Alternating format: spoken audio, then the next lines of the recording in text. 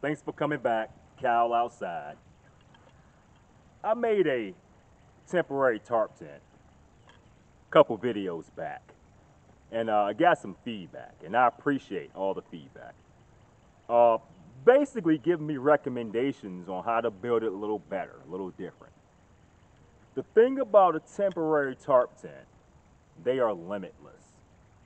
You could build them in so many different ways, but today I want to go over type 2 of a temporary tarp tent. One that has a roof over top of it, okay? So come along with me. Always, step one of building a temporary tarp tent is finding a good location. Let's go find one. About halfway done. What I'm doing this time,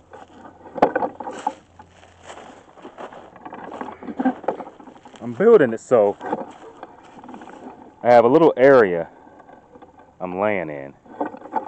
I'm also going to have a little roof. So this is about halfway. Check out the transformation. All right, let's go ahead and talk about it. It's just me. Let's go ahead and talk about it. When you have a temporary tarp tent, you could judge it on many different scales, okay? You could judge it on looks, how neat it is. But the number one reason for a temporary tarp is just to sleep, stay out the element. So I want you to judge me on how effective this tarp is, okay? So, hey, keep that in mind. Warning, warning. All right, first of all, there you go. There you go. There you go. All right, so remember I said it's all about location. So what I did was I found me 4 trees in a square. Of course, it wasn't perfect. See that? That's one of them. 2. Sun going down soon. 3 and 4. So again, that's how it looks. Now, let's go on in. This is where I'm sleeping at. And this is what it's all about. Look, I got a roof over my head. Okay? And just like any tarp, it's customizable.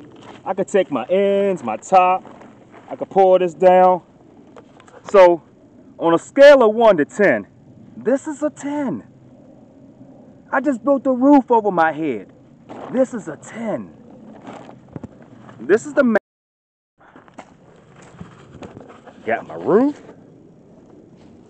Yes, it's not even.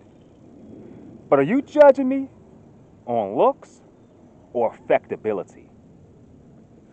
That's a 10. On affectability, that's a 10. On looks, 6. Affectability, 10.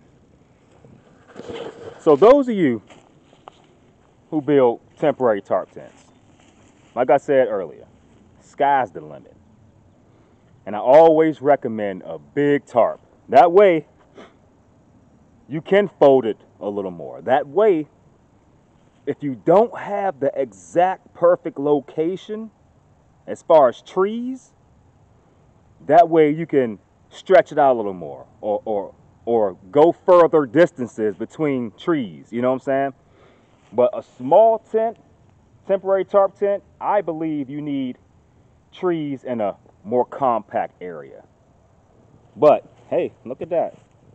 Look at that, we're getting better. We are getting better. Don't judge me on looks. Hey, we're getting better.